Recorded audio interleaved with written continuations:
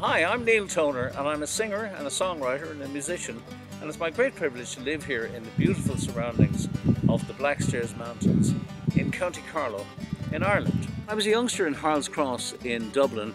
One of my first musical experiences was to hear a song on Radio Luxembourg from Elvis Presley, and the song was Blue Moon of Kentucky, and I was so excited by the sound I could hardly wait to run over to my friend who lived across the road, Fran O'Donnell, to tell him about this.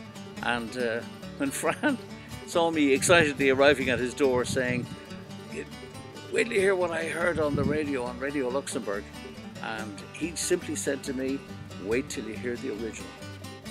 Fran took me into his parents' kitchen, and in the kitchen on a shelf there were food implements, cooking implements, and an old Dansette record player and some vinyl albums.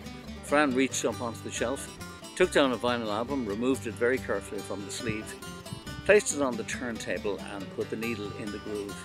And the sound that came out just changed my life. And the sound that did come out was from this album. Ever since that fateful day in Harold's Cross in Fran's parents' kitchen, I've been a Monroe fan. In fact, a Monroe fanatic. And thankfully I've got to meet Bill Monroe and the Bluegrass Boys on very many occasions.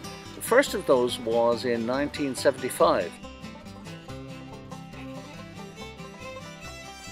Bill came to Belfast in Northern Ireland to do a show, and we travelled up to see him and the band.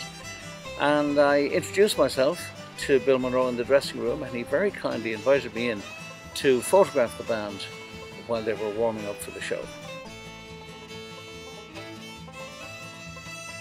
In 1980, I got the chance to travel to Bean Blossom in Indiana to the Bluegrass Festival there, and I was delighted once again to meet Bill Monroe, and I was even more delighted when I realised he remembered me from his visit to Belfast, and once again I got a chance to sit and chat with Bill and the Bluegrass Boys.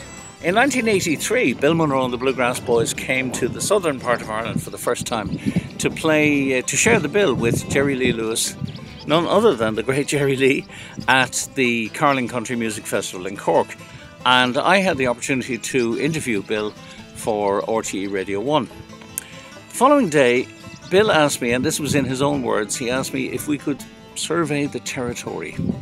And territory was a little like what you can see in the background here, around County Cork, and Bill and I spent the day together driving around in the pouring rain.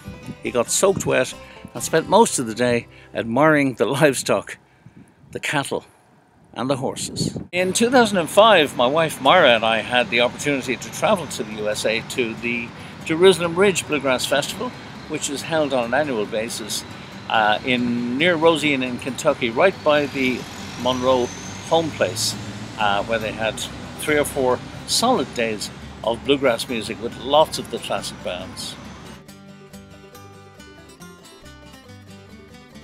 On the Saturday afternoon at Jerusalem Ridge, I took a little break from listening to the bands and walked up towards Jerusalem Ridge itself, through the woods there, mixed woods, pines and so on, a little bit like the pines you see here behind me. And I had been reading the poetry of W.B. Yeats.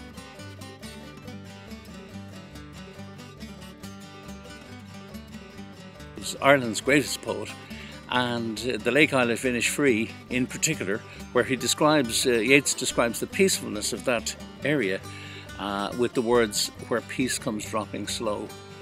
And it was the combination of the bluegrass bands in the background and the peacefulness in the woods gave me the inspiration for the chorus to my song.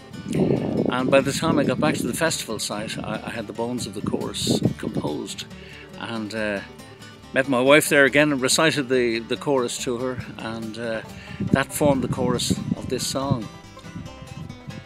Now I hear his voice calling from somewhere in the pines, and that high lonesome tenor sends a shiver down my spine as I walk the piney woods where peace comes dropping slow, all alone with the ancient tones of William Smith Monroe.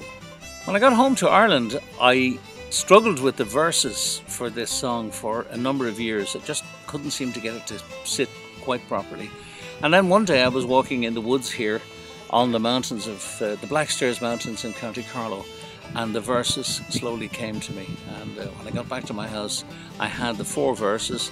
I put them together with the chorus written in Jerusalem Bridge, 3,000 miles away, and the 2 combined gave me William Smith Monroe.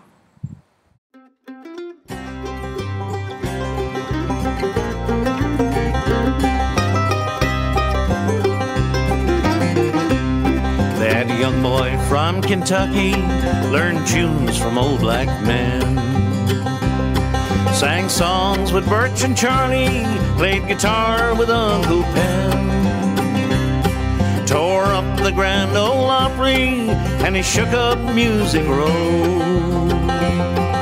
The cross-eyed boy from Rosine, William Smith Monroe, on their very first audition before the old Judge Hay, Bill's band showed those Opry folks how they could really play. The stern old judge told Bill if he ever wished to go, he'd have to fire himself from the Grand Ole Opry show.